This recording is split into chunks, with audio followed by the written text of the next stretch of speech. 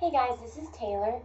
I wanted to apologize to everybody who wrote comments. There's like about 30 comments written on my iPod Touch won't connect to the internet. And I did figure out how to get back on the internet and how to redo it and how to be able to have it on there. But this is all that worked for me, so I'm not sure if it'll work for you. But what I did is when it went wrong is when I pushed connect to the internet and Wi-Fi and it was two wire, I entered the wrong password. And I'm not sure how I got the password that I got, but whatever it was wrong. So I had to look through everything, but then I finally found how to redo it. So I'm going to tell you how, but I can't show you how because my screen's just completely white since it's such a bad camera. So I'll just have to tell you how.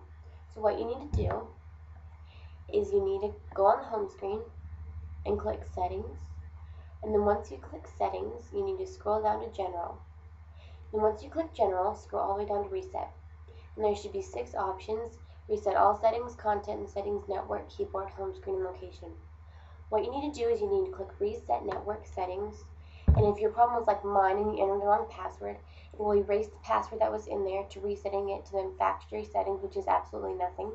You'll still be able to find Wi-Fi networks, but it won't have the password in it. This is what helped me.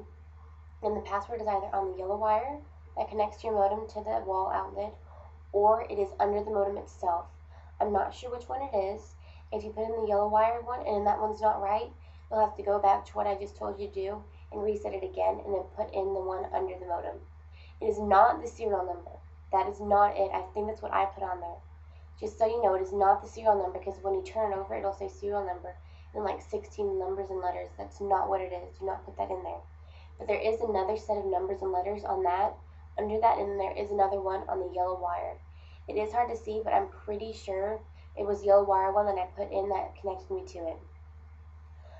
Please tell me if this helps you and leave in comments below, and I will write back on here and tell you how I fixed it and try to look up more information on how I did it. Thanks guys, bye.